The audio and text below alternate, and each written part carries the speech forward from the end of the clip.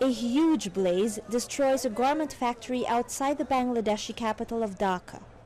There were no reports of casualties, but the fire gutted a 10-story building at Gazipur and spread to adjacent buildings.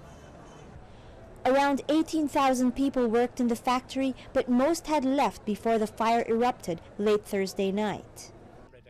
Local officials say the blaze was started by angry workers who blamed police for the death of a colleague.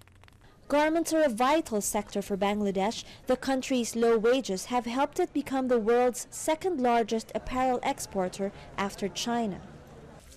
But this factory fire is the latest in a string of accidents in Bangladesh. And with global concern over poor safety standards, the government and manufacturers are under pressure to reform Bangladesh's $22 billion garment industry.